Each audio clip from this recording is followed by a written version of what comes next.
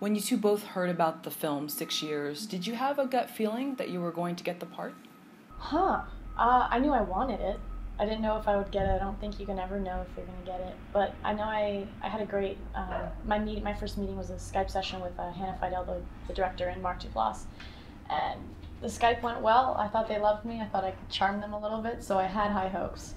Yeah, I had the exact same experience. I read it and I was like, I could definitely really play this part and I want it. And then after the Skype, I was like, this sounds great, hope I get it. Because I imagine that even though you have a great feeling, there's been other times when you haven't gotten something, because I know that's a typical thing for actors. Like, sometimes it's the worst audition they end up getting. And they love you, and you're like, okay, I have no idea what I did, but I'll try and do it again. Yeah. Or you think you killed it, and then you're like, no. oh, just do your best. I'm like, I tried so hard. Right. When do you start learning your lines for your characters? For Mel and Dan, when did you learn? Well, for 6 years, though, it was a lot of improv. Yeah, so, it's a mostly improvised movie. So we couldn't really... There weren't a lot of lines to learn. Yeah. It was more about understanding the circumstances and where the characters are at that moment, where they're just coming from and stuff like that. So did Hannah and Mark then have like another in-person session where they said, okay, this is the angle that everybody's taking? I mean...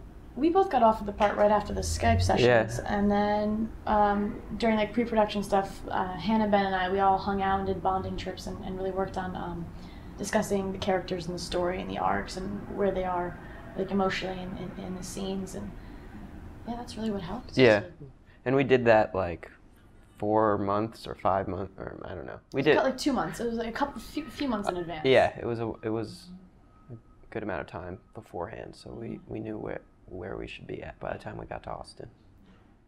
Tell us about these bonding trips if you can. Like what happens? What is it? You guys telling deep dark secrets so you kind of get like this trust thing, or what's going on here? I mean, if we're telling deep dark secrets, I think it kind of naturally happens. Yeah. It comes out. It's not like, all right, let's sit down. We're having a session now. Tell me what's on the bottom of your heart.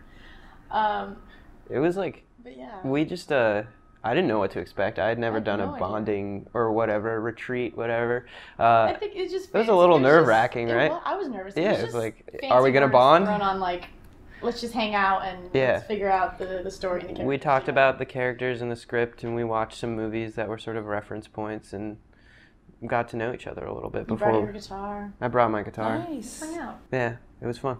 So no trust falls or anything? No, you're not nothing doing like stuff like that. Just Okay. getting to know the person. We were really just hanging out. Yeah. Okay, cool. How much time then do you normally spend on the character before? I know you're doing this bonding trip and everything, but then did you then separate and say, well, I'm going to really think about who these people are? Yeah, I mean, a lot of it happens. I mean, when we finally flew out to Austin, we still had a couple days before we started shooting, and you know, like during the wardrobe fittings and all that, you're still discussing the characters, you're discussing things, and I mean, I spent time looking at the script beforehand, but you can only do so much prep work, you know, especially on such an improv-based movie. Like, we knew the general motion, so it was about 20 minutes before each scene where Hannah would come to us and we'd be like, okay, so this is kind of what we need to, the information we need to get across in the scene, and here's like a line or two in case you can't think of anything, and then she kind of just let us loose. Yeah. I think, it's totally project dependent. Like, certain characters demand a certain type of preparation if you're going to change your physicality or your voice or something like that. And sometimes you have a lot of time to prepare, and sometimes you just don't. Sometimes you only have a week or something. So, it just depends. Now, I know there were several emotional scenes in the film. Without giving away too much, which do you feel was the most difficult for your character and maybe even for both of you personally? There were some very intense relationship moments there that I'm sure many people can relate to that have been in one. Hopefully not too many of them, but but yeah, there were some definite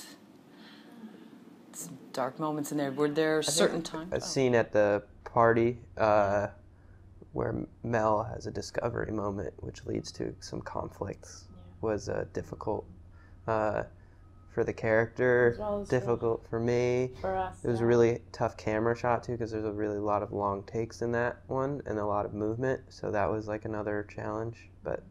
So that was a really challenging one, and therefore one of the most fun to shoot.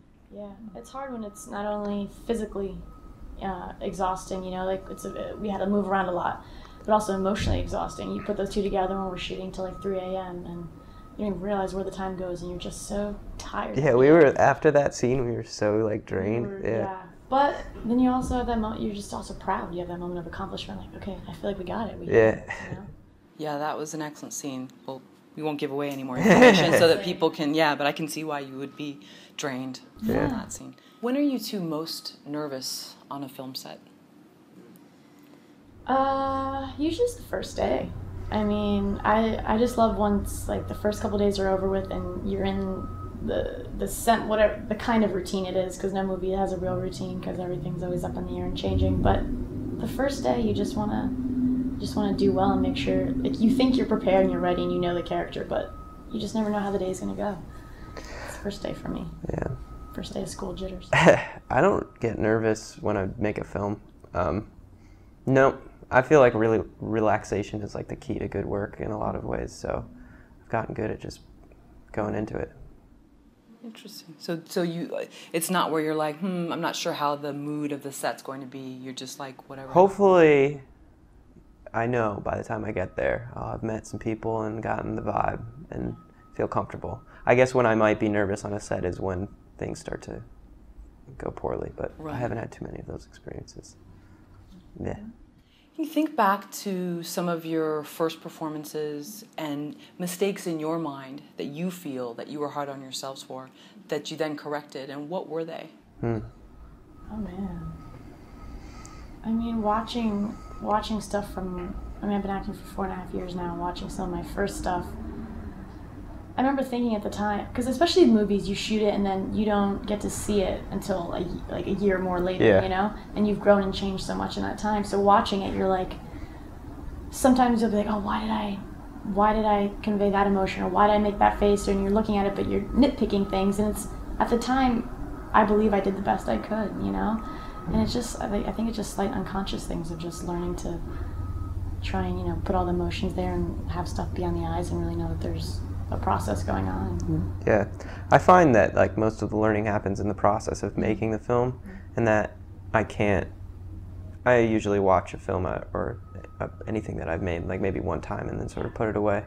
I think the general thing as an actor, as a young actor, is like you want to lean into those emotions, the big emotions in a project, in the arc of a character, and I think that's something I've learned over the years, is maybe to avoid leaning into those emotions too much.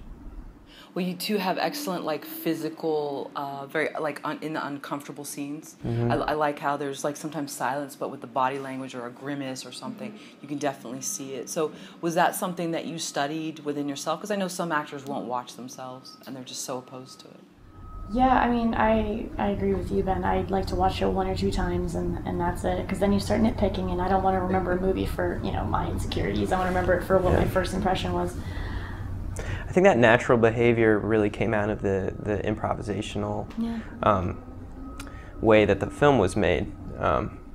So yeah, and in terms of watching playback and stuff like that, and like adding a grimace or something, you know, small things like that, I'm not into that. No, I think the only time it came naturally for our stuff. Yeah, absolutely. And I love the silences because you can say so much without saying words. That's the beauty of cinema, is you can be expositional without dialogue. Yeah.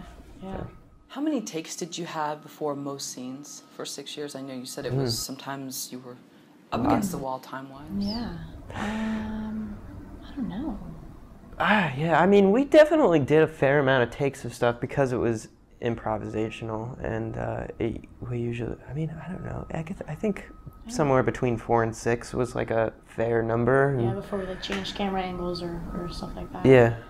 It wasn't Kubrick levels of takes. There was no scene with like 120 takes.